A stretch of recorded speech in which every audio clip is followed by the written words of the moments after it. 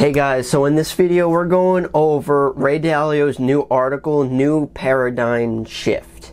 And this video is going to be a little different than normal. I don't want to say it's going to be like a podcast, but it's going to be just straightforward. We're going to go over things so you could do other things however you wish. I'm not sure how long it's going to be. So you could do things if you want and just listen. Or you could look at my pretty face or ugly face. You could debate that as well. But this is exactly what we're going over in this video, is that Ray Dalio, one of the biggest, if not the biggest hedge fund manager in the world, just released an article going over a new paradigm shift. And we're going to be talking about two factors with this. First one is, what is a paradigm shift? How is it like seen in history and everything like that? But also what's possibly coming up and how to prepare for something like that. So that's what we're going into. So if you guys are new, I'm Nick, Real Life Money. Subscribe if you want to. So first of all, we're going to be talking about what is a new paradigm shift. Well, basically you could think of life in general goes through cycles, and so does the economy. What Ray Dalio explains, and I'll leave links in the description to this article that you could check out. He released it like a couple days ago, and it's on LinkedIn, and it took me like around an hour to read through. I'm a slow reader, but I read through that and took some notes. I got them all right here for you. It's all scribbled down, so if I'm looking down, that's what I'm just jogging my memory.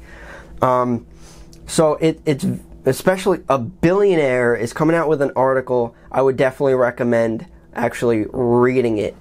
Very interesting ideas that he goes through. So the idea of paradigm shift is that life in the economy has cycles, and interestingly enough, it seems to happen like every decade has its own cycle, which is interesting to think about.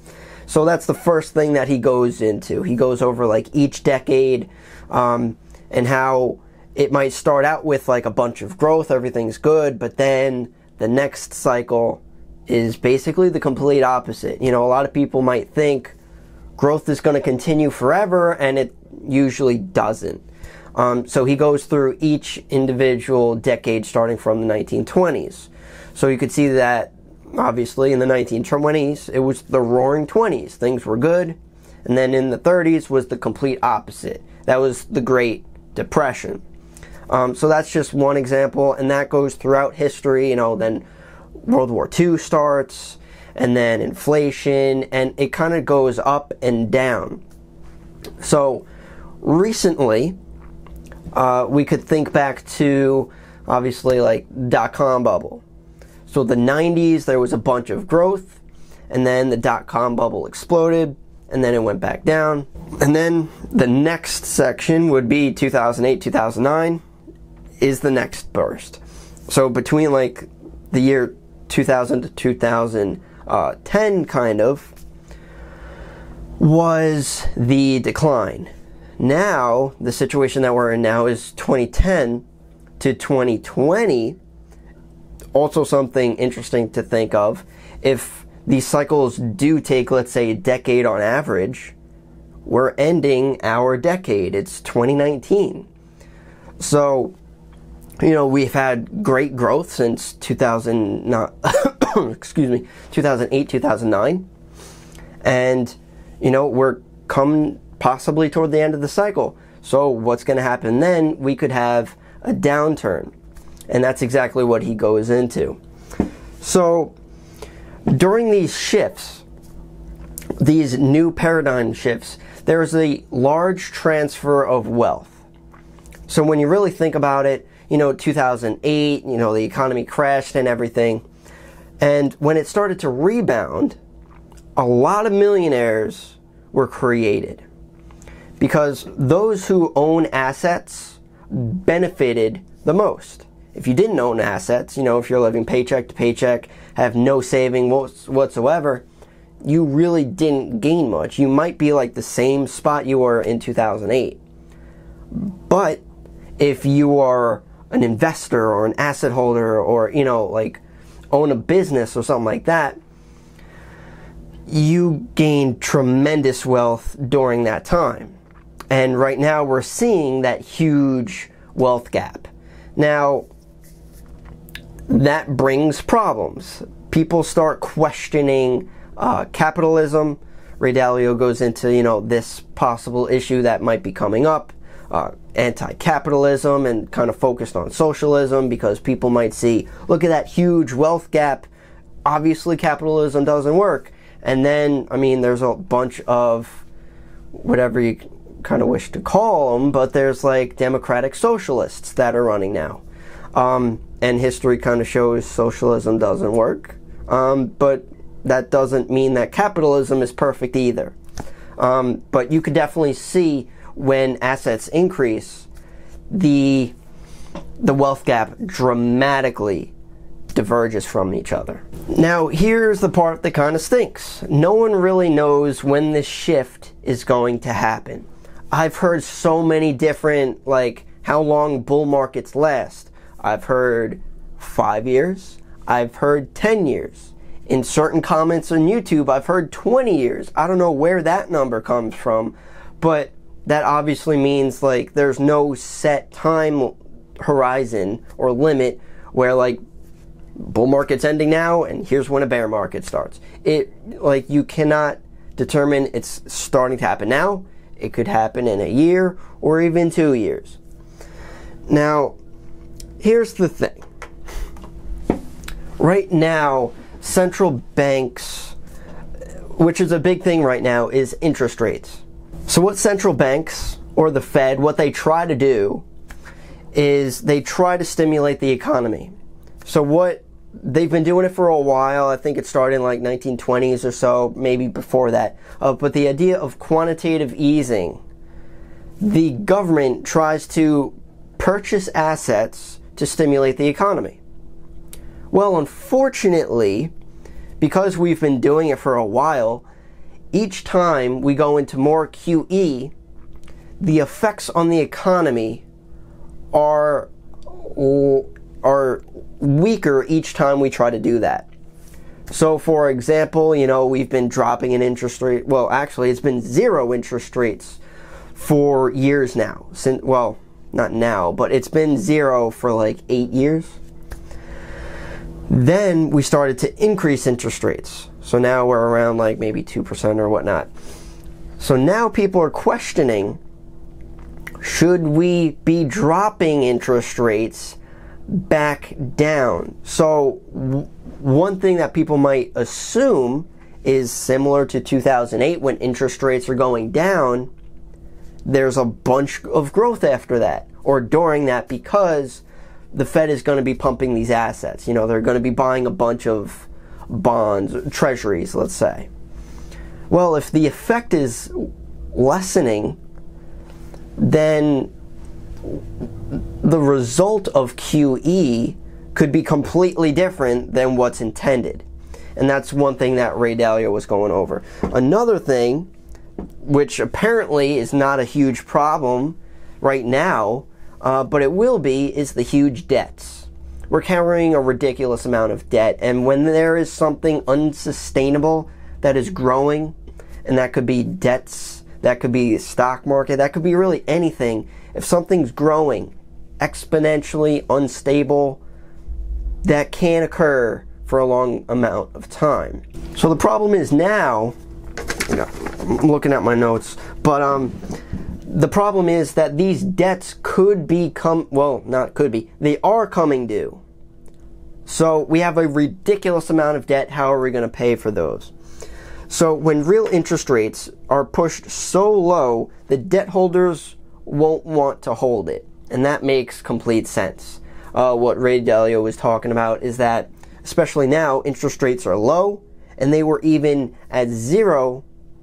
On top of that, there are even other countries that have negative interest rates, which is really messed up to think about, because let's say you have money in your bank, right? And there's a negative interest rate. You're paying the bank to hold your money.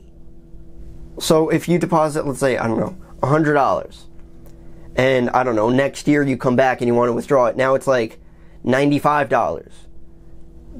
No, why would you keep it at the bank? That doesn't make sense. So also, there is a large need for money to fund liabilities, which will contribute to a big squeeze, Ray Dalio was saying. I'm kind of like paraphrasing. I'm just going over like big concepts that he was stating on. But when there's a huge amount of money that we need to be paying, because there's large debts, that's an issue and could cause even other issues. So it could be like more of a domino effect. So because there's not enough money, because there's such a large amount of debt, then that could increase taxes. Now, if you've been following Donald Trump's plan, that he did have a rate cut, it kind of benefited corporate America. So corporate rates right now are the lowest it's been in a while. Well, if we have to repay these debts, then you have to raise those taxes so the government gets more revenue so they could pay those debts. So, you know, if you're thinking that tax rates are going to be always this low, most likely it won't be. Just because these people can't apparently handle their own cash flow. Now, with these low rates, of course there's a bunch of problems with these low rates. There is a problem in the retirement community. Because usually when you're retired, you want to have safer investments, right? You won't kind of hold more bonds, you might hold more, I don't know, CDs or something like that, annuities even, whatever you're really into, but more safe investments. Well, if safe investments are giving you low or 0%, then people who are trying to retire and get income from that are kind of screwed. Like, they're not in the best situation, so they would have to kind of put their money at a little bit more risk just to get more money to survive. So that could be another issue that could cause more of a domino effect that could go on. So, yeah, like we said, investors will want to hold other assets. Just because if they're not paying anything, why would they hold them? So, as like we were saying before, with quantitative easing, as interest rates decline, present value of assets increase. So there's an inverse relationship there.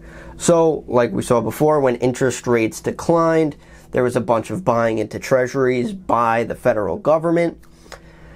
That inflated prices of bonds, of stocks, of basically everything, of real estate. Well, and this was a very interesting idea that Ray stated, is that in reality, the future returns are pulled to the present. So right now, there's a bunch of good present returns. Returns have been good in, currently. However, that is because we're taking some of the future returns that we will be getting, and we're taking them now. And that's an issue, because if you're taking them now, that means future earnings are going to be less because you already earned it, if that makes sense. But that was a very interesting thought that Ray had, and that kind of got me thinking. So we went over the idea of diminishing effect of quantitative easing. Will debts be struggled to be paid? Yes, most likely money will go to debts and not assets. That's the thing as well. Because there's so much money to be paid in debts, there wouldn't be any money left over to invest or put into assets because they're all being paid to the debts. So that could also trigger the paradigm shift because there's no more flow into assets, there's flow into debt. So that was kind of like, first we started with the history of different paradigm shifts between like different decades. Then we kind of went into how we might be getting into the next paradigm shift, how things are or could be changing in the near future. So for example, like there are some countries that have negative rates, like we mentioned before. So if our rates go negative, it would be eating into the principal, which isn't good. Right now there's an inverted yield curve, if you haven't realized. Apparently it's not a huge deal, but it is, and let me explain a little bit of that. Basically, the idea, let's say I'm loaning you money. I give you money for a month, and I'm just going to make things even. I give you money for a month, and I want a 2% interest rate. Fine. Well, right now, I could also loan you money for 10 years, and the interest rate would still be 2%. That doesn't make any sense, because the longer the amount of time, because it's locked up, and you could be using your money for something else, there's more risk. So you would want more return. So normally, longer term bonds give a higher yield than shorter term bonds. But right now they are not. It is flat. And that's another issue. Previous recessions were, I don't want to say triggered, but when this happened previously of inverted yield curves, that predicted a recession coming, and that happened multiple times. Obviously there are more factors than that, just this, but this happened in the Great Depression, also the Great Recession, and right now inverted yield curve is happening. So could that predict the next paradigm shift? So could it happen, could have it started already? Could it happen next year, or 2020 or 2021 or something like that? So that's one huge factor and concern that we have to look out for. Now, what's very interesting that Ray Dalio has is he created the idea of an all-weather portfolio. So this is kind of going into the idea of how to prepare for a possible paradigm shift. Now, he has the idea of, you have been wrong before, which means you will probably be wrong again in the future. If you don't believe you're going to be wrong at some point, then you're kind of delusional. So instead of trying to pick like what's the right thing to do, Ray Dalio has this great idea of an all-weather portfolio. Now, if you guys are interested, I do have another video going into detail of this strategy. I'll leave a link in the description. But basically the idea is having everything. Having assets or investments that do good during growth. Having assets that do good during inflation or deflation or not growth. So no matter what's happening in the economy, you have an asset that's benefiting from it. So that's definitely a good strategy to go by. So what he was leaning into is that we need a better balanced portfolio. So toward the end of the article, sorry if this is a little bit longer than usual, but it's very interesting to me anyway. So toward the end of the article, he was getting into kind of the idea behind his all-weather portfolio is that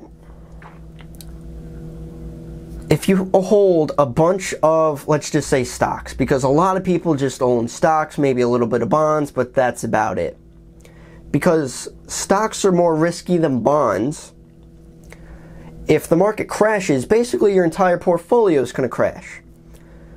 So that's why it has to be risk adjusted, which is the idea behind the all-weather. And one idea to assist you in diversifying your portfolio a little more, he goes into the idea of gold. So gold is, now a lot of people do not like gold. I know that. I know Warren Buffett doesn't care for gold because it's not an income producing asset. It's not like a business that has earnings. It's just gold, and that's it. However, the good thing about gold is that it's a hedge against the economy. It's a hedge against fiat currency, which I forgot to mention. Right now we're on a fiat currency system. So we just mentioned the idea of gold. Back in 1970s, early 70s, or well before that technically, money used to be backed by gold. So if you had like $100, you could technically exchange that $100 and you would get $100 worth of gold. It was backed by something, an actual physical asset. Well, in the 70s, that was completely changed. Gold was no longer backing the US dollar, which is a fiat currency. You know what was backing the US dollar? That's right. Absolutely nothing. So what that did is that sparked inflation of the dollar. The central bank was able to print all this money, which devalued the valuation of the dollar. That's why things are so much more expensive now than back then. A quick example would be houses are like hundreds and hundreds of thousands of dollars when your grandparents might have spent like $10,000, $20,000 on a house. That's the idea of devaluing the US dollar and also inflation. So that's the issue. Right now, the dollar is on a downward trend. Eventually, it would most likely have to hit zero. So what Ray Dalio was talking about, when you own gold, that's a hedge against inflation. It's a hedge against the dollar, because when the dollar declines, gold holds its value. It's been holding its value for centuries, thousands of years, and that's really the only real money in the world. People realize that gold has value, and that's why he believes I don't want to say invest, but at least to hold a certain amount of gold in your portfolio. Not to like buy a bunch of gold, like 100% gold portfolio. No. But if you do have a small portion, again, going into the all-weather portfolio, link in the description for that video, but his estimated holdings that you should have in your portfolio is around 7.5%. Some people say between like 5 and 10%. Some people only have like a couple percent. But if you have anything in gold, even silver, that diversifies your portfolio even more. So I was like entranced by this article. It was extremely fascinating because usually when you look at history, it might not specifically and precisely repeat itself, however it rhymes. Things usually happen over and over again. Different cycles happen. Different paradigm shifts happen. And we could possibly be going through one right now. You know, if they drop interest rates, that could spike inflation. And who knows, you know, like things that you normally buy could raise in price drastically. You know, I think it was like Germany or something like that. It was in history where they had like wheelbarrows of currency to buy a loaf of bread. That's hyperinflation. Hopefully we don't get to that extent, but if there is inflation, things are going to get more expensive. And guess what? So will gold, because you would need more dollars to buy gold. Again, leading toward the idea of Ray Dalio holding a bit of your portfolio in gold. So I'm going to start winding down for you guys a little bit. If you have any questions, comments, concerns, please let me know in the description. What's going on right now is extremely interesting, but also concerning. And the fact that Ray Dalio has put out an article for us to learn and comprehend and possibly benefit from during these times, might as well learn a little bit. That's why I wanted to do this video. So I just wanted to get the main ideas out there. Tell me what you guys think also of this video. Is it long and drawn out or something like that? That's a little bit different of what I usually do. Normally it's kind of more snappy. But I just wanted to throw ideas out there of what's concerning going on right now. And this could definitely be a way to help you out a bit, kind of help you understand. A lot of things are going on, could be a little confusing, but definitely, again, check out the article. You could definitely learn a lot. My next video, I'm going back to how I usually do it. Maybe let me know what you guys think of this kind of setup or format. But I'll be going into other strategies in a stock market recession, or just any type of recession, how you could try to benefit from that, because there are a bunch of different strategies. But overall, Ray Dalio's all-weather portfolio, it's been proven that he's been doing very well with it. And I learned that from Tony Robbins' book, Money Master of the Game. That's where I really learned a lot about it. If you're interested in that book, check it out at the library. I have a link in the description if you like. But just, I think this could be an opportunity of a lifetime, honestly, guys. And that's why I'm, one, talking a lot about it, but also why I really want to put it out there. It could really change your life, and if you miss this opportunity, you could get badly hurt from it. Or if you take advantage, you could even benefit from it. So, hopefully, this went over the idea of the article, a little bit drawn out. I mean, the article is long, so I just went over the main points. But let me know what you guys think. Thank you so much for watching. I really appreciate it. Hit me with a thumbs up if you like this format and what I did here. But I would definitely appreciate it. So I'll see you guys in the next one.